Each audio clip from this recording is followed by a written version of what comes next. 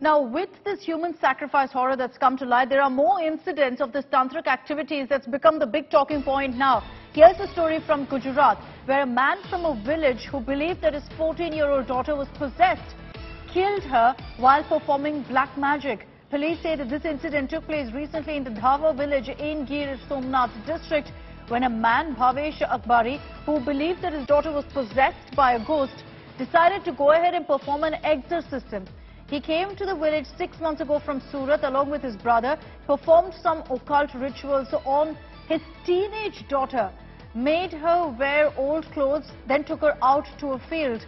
The police say that the accused actually tied a stick to her hair and made her stand between two chairs. They kept her hungry and thirsty for a long time. She succumbed to this torture.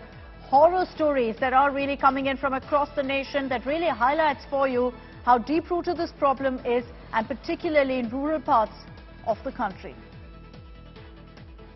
He was doubtful कि इसको उसकी जो लड़की है उसको कुछ कोई problem है और उसको वो क्लियर करना चाह रहा था.